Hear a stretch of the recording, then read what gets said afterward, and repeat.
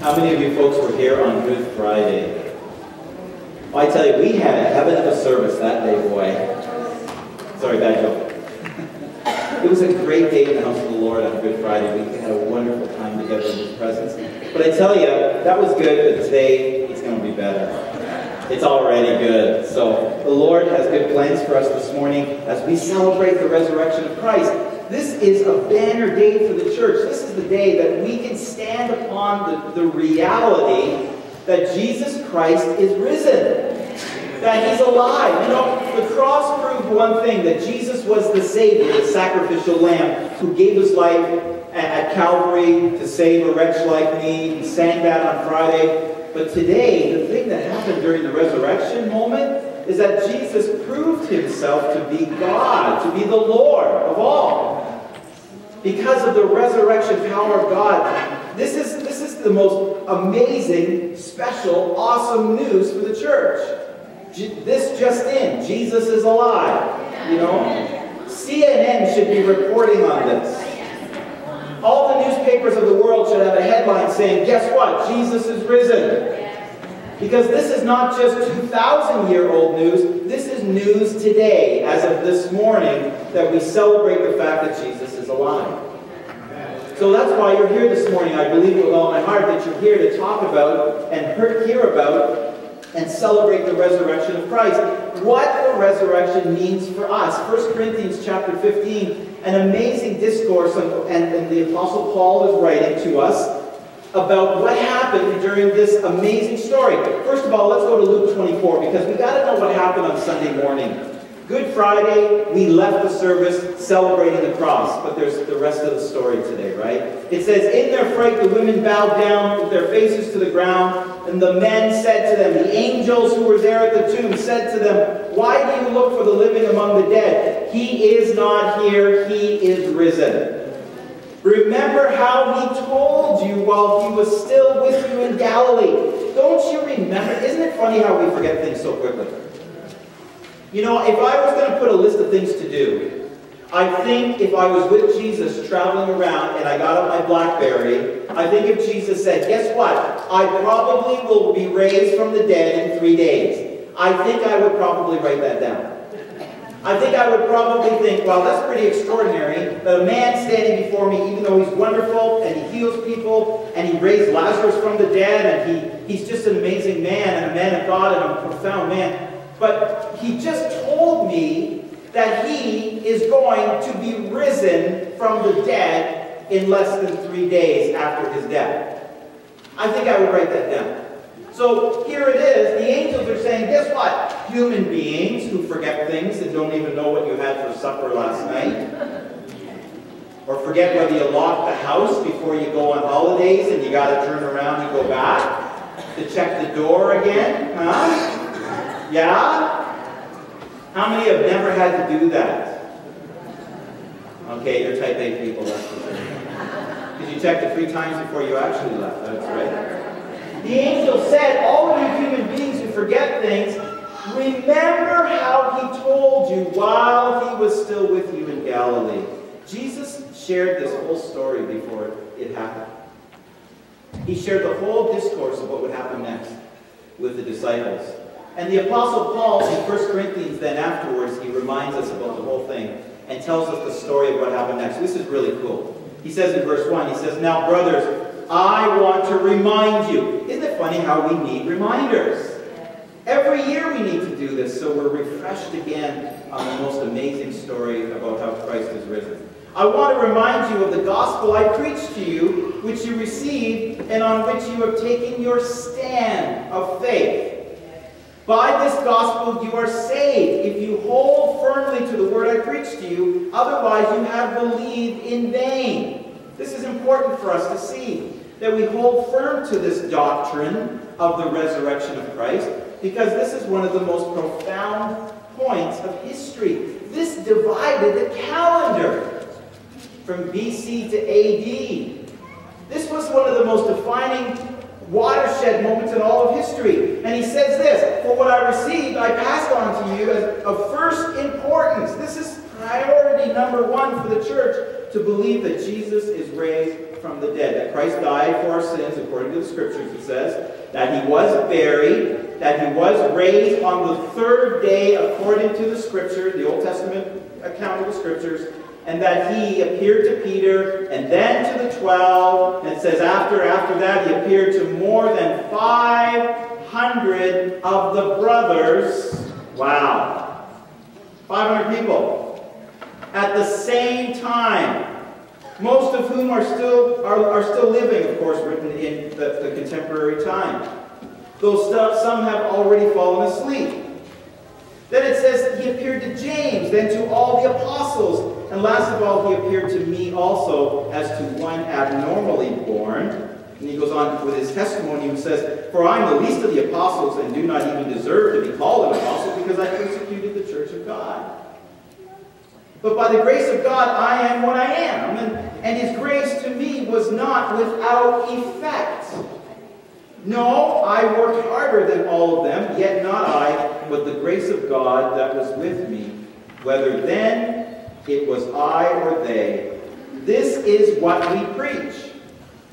And this is what you believe." Paul is saying this: despite my history, despite my reputation, despite the stuff that I've done, the baggage that you carry against me for persecuting the church, it doesn't really matter what man has done or believed or said. What matters is that you believe that Jesus is risen. That you believe beyond a shadow of a doubt that Christ the Lord is risen today. Hallelujah! And then when you sing that song, you're like, oh, it's about time we sang that because he's risen, he's alive. Because this is so important for us. Now, I'm not taking away the moment of the cross in comparison to the resurrection, because the cross is absolutely necessary for the believer to understand the empty tomb. The reason why Jesus went to the cross was, of course, to pay the price for the sins of man. And as the sacrificial Lamb of God, he was placed in a place between God and man as that sacrificial in-between, go-between, where he gave his life on our behalf to satisfy the wrath and the law of God. We have to understand that if Christ gave his life because he's God, it can't be the end of the story. There has to be a resurrection moment because he's eternal. He's God. Amen? And on the third day, he predicted that he would be raised from the dead. I love what some of the historical discourse or preachers have said about this, like Charles Spurgeon, who obviously we know as an amazing speaker and preacher, man of God. He said this. He says, "We will by faith put ourselves at the foot of the little knoll of Calvary. This is the journey that we are supposed to be on as believers. There we see in the center between two thieves the Son of God made flesh, nailed by his hands and feet and dying in an anguish that words cannot portray. Look steadfastly and devoutly, gazing through your tears. I will ask you first to smite your chest as you remember that you see in him your own sins. Then see the greatness of your sins that require so vast a sacrifice." You know, I know in our culture today in 2012, the word sin has been minimalized. But to God, sin is a chasm of separation between God and man. The only one who is big enough, strong enough, and eternal enough to bridge the chasm of sin between God and man is an eternal Son of God, Lamb of God, named Jesus Christ. You can't do good enough. You can't give enough. You can't be good enough. You can't perform well enough to satisfy the distance of the chasm between man and God because of the holiness of God and the sinfulness of man. And sin is not with a small s in the eyes of God. It's with a capital S, no matter what the sin is. And only Jesus could take that moment of sacrifice, the greatness of our sins requiring such a vast and profound sacrifice. But thank God that the story didn't end at the cross. And I know that today in the church there are people who criticize our theology, criticize our methods, and criticize who we are and how we live, and they say that churches are full of hypocrites, and they say religion causes wars and atrocities, and they say if that's what Christianity is all about, I want no part of it. But that is not what Christianity is all about. These are all distractions that the enemy tries to bring to bear on the church to take us away from the central focus that Jesus Christ is Lord and is risen from the dead. And when we get the central focus of the grace and the love and the mercy of God, we don't care so much about the performance of people, like Paul said. We don't care so much about how well people do or don't do. We don't get all caught up with stumbling blocks. We celebrate the resurrection power of Christ, and we live in the freedom of that resurrection power. And that's where the church is called to be, ladies and gentlemen. Beyond looking at the performance of people in comparative, we look at the performance of a God who gave his life, who humbled himself and gave it at Calvary to save a wretch like me. Because I am a wretch. So are you. But thank God I'm free from the penalty of my wretchedness through the blood of the Lamb who loves me. I'm free. A wretch who's free.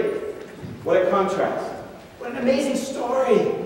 What an awesome testimony. And I love Christian philosopher Rabbi Zacharias said this. He said, it seems so simplistic, doesn't it? A group of gullible, pre-scientific, he's talking about the apostles, pre-scientific men succumbing to the illusions and the deceptions of their day, yet every piece of evidence mustered, including the prophecies, and all things that were brought together, and the inexplainable change in the courage and the lifestyle of these apostles shows empirical evidence again, powerfully for the truth of the resurrection of Christ.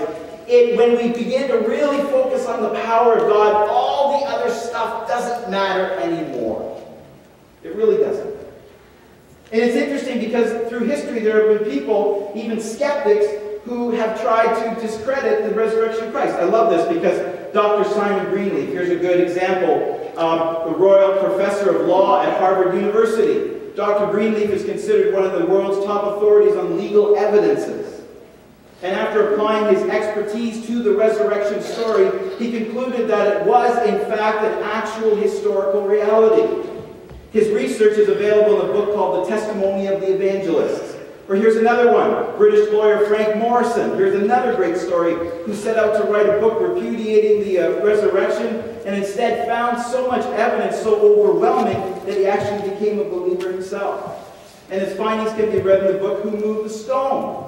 Or the big one that we all know about, Chicago Tribune journalist Lee Strobel, who again set out to try and discredit the skeptic, attempting to discredit Christian faith in general and Christ in general, but wound up having his own life-changing encounter with the risen Christ himself, where he wrote the popular book, The Case for Christ, The Case for the Creator, The Case for Christmas. He goes on and on to bring fact about the resurrection. Here are the big arguments against the resurrection in our culture. This is interesting because they really have no biblical foundation. They're all about people and their feelings. Number one, they say Jesus didn't actually die. Well, okay. I have a problem with that one, don't you? Well, number two, they say the disciples stole the body from the tomb and created this great grand hoax that 500 people all agreed on. Now, have you ever met 3 people who agreed on something? Like, you have a family with kids? Enough said. 500 people all got together in a room and went, okay, this is what we're going to do. We're going to make a whole religion. And nobody's allowed to tell. Because if you do, you know, Guido's coming to get you. Or whoever. It doesn't happen that way, ladies and gentlemen. That's not how society works. Or number 3, the records conflict and cannot be trusted. They're talking about the biblical records in the New Testament, in all of the Gospels. Well, let me tell you something this morning. That, first of all, Jesus' death was confirmed because a Roman spear produced blood and water in the moment of his death, and that means that his pericardium, his heart, was completely severed. And I don't know how you feel, but if there's a spear in my heart, I won't survive. Especially with no medical intervention. The second thing is, you got to look at the disciples, with the second reason that the disciples had this great plan and somehow created this hoax, the disciples were willing after this point to suffer and die for Jesus.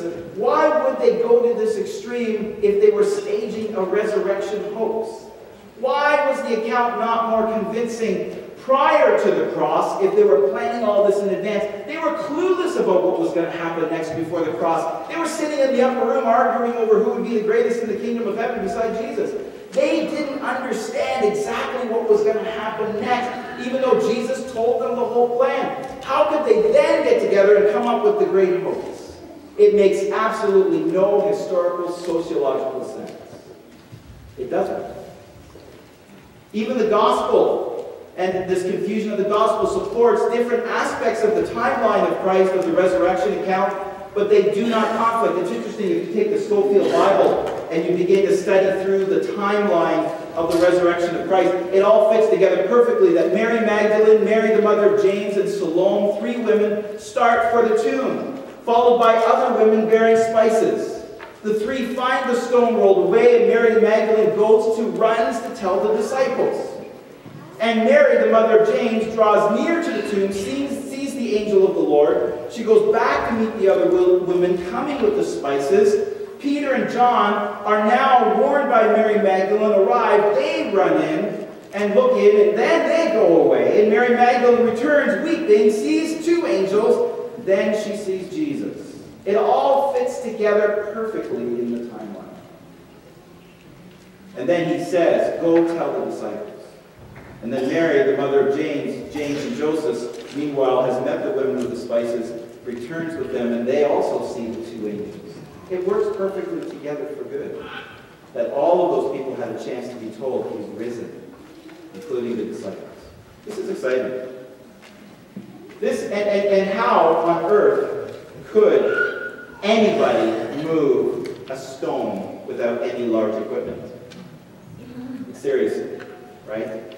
There's so many things that the world has tried to impose upon the resurrection story, but it doesn't make any sense at all. So here are other proofs to satisfy the argument. The immediate impact of the religious world of the day. Did you know that suddenly there was a change in the day of worship? Suddenly they went from the Sabbath to Sunday. They began to worship on Sunday. Why would that happen? Suddenly there's the practice of communion in the church, according to early writers. Suddenly there are all these art forms depicting the resurrection power of Christ, Christ being risen, and the ascension of Christ in artwork suddenly found in the catacombs under Rome and under all of these archives of ancient history in archaeological finds. That suddenly the entire world went boom in the art world about the resurrection of a God who came to earth and gave his life for our sins. There's so much archaeological, empirical evidence that Christ was risen, both historically, physically, and spiritually. It's all there, ladies and gentlemen. There is more evidence to the resurrection of Christ than there is even to what you had for supper last night. It's an amazing thing when you begin to study it. The 500 eyewitness account. Many were tortured and killed to deny their account, and they gave their lives for the account. Now, if you were going to keep a secret that was really important to 500 people, would you be the first one to give your life for it if it wasn't really true? I don't think so.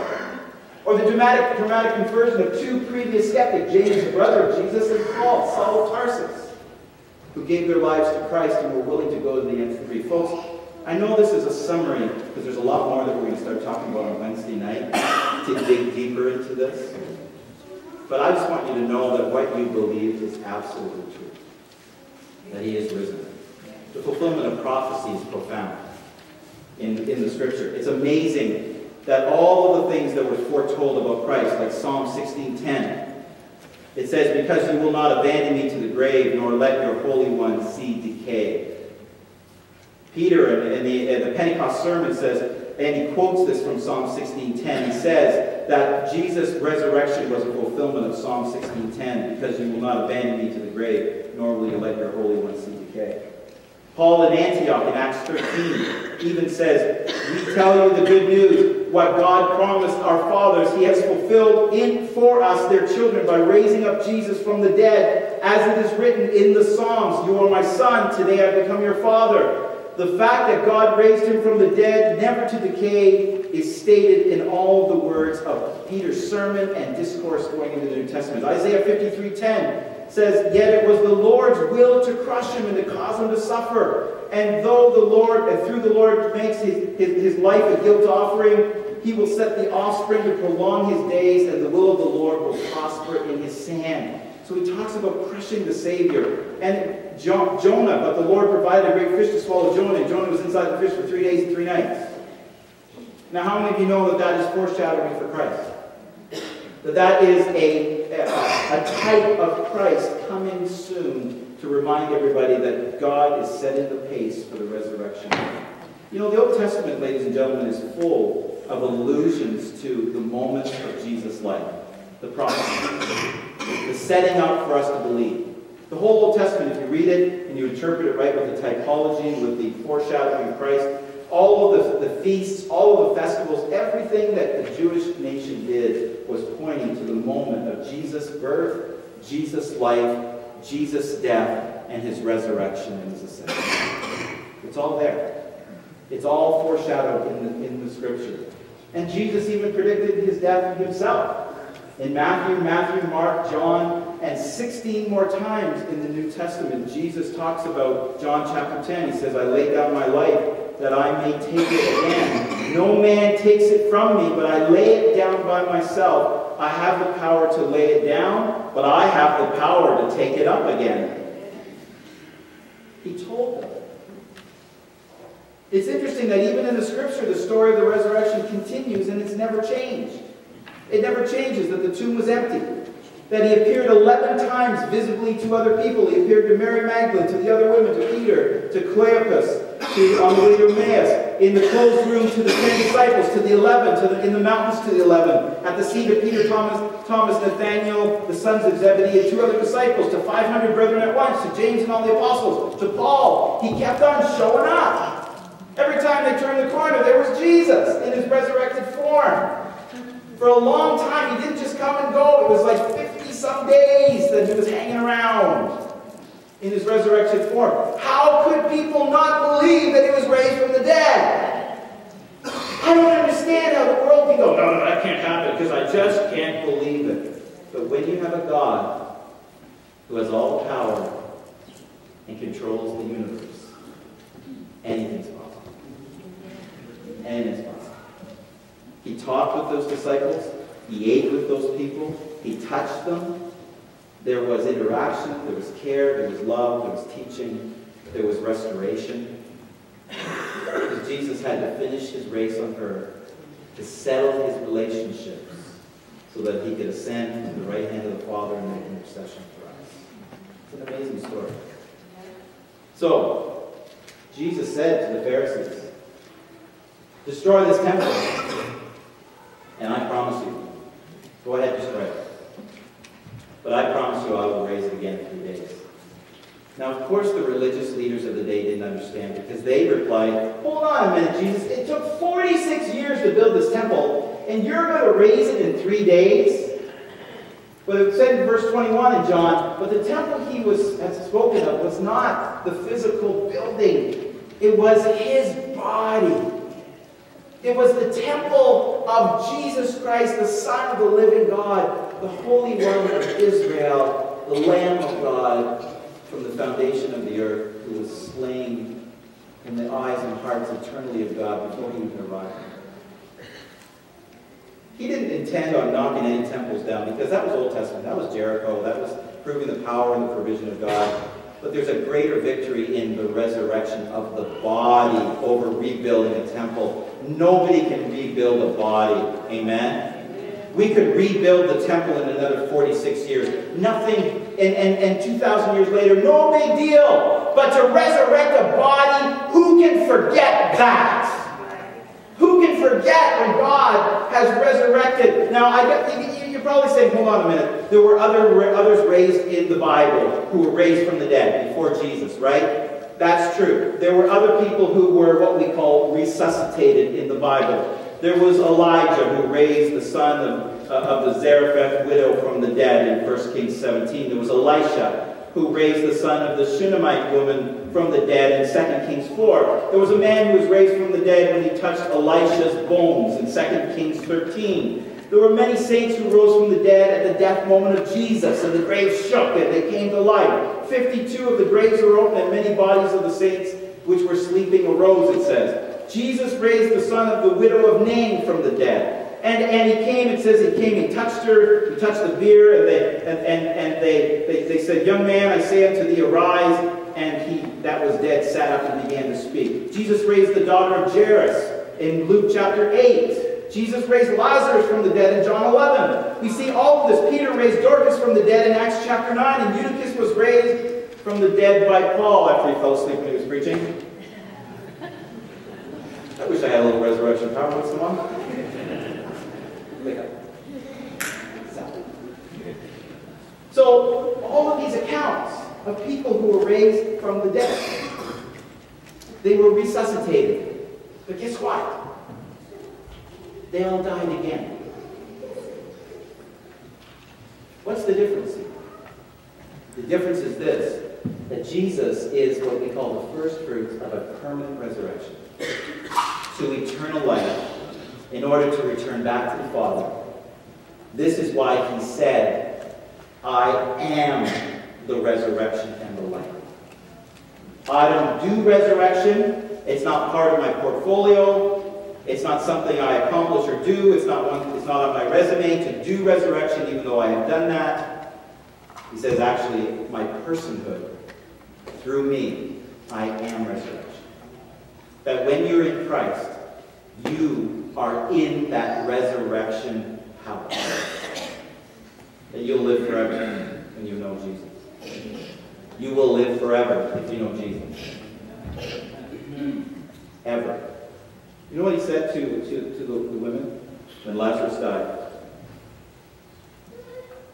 He says that the one who believes in me will live, even though they die. And whoever lives by believing in me, he said, will never die. Physically, death is a journey towards an eternal life. But the second death, the bigger death, the eternal separation death, the separation from God moment, ladies and gentlemen, that will never happen for the believer. Can you thank God for that? Can you thank God for that?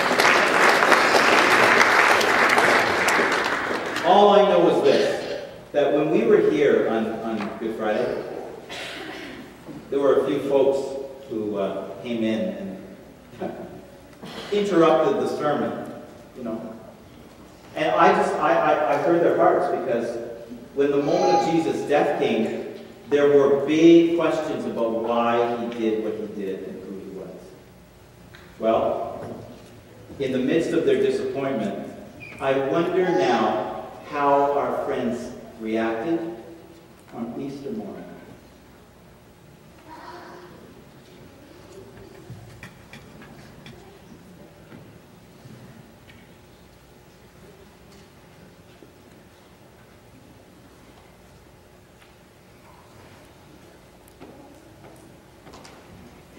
He's alive!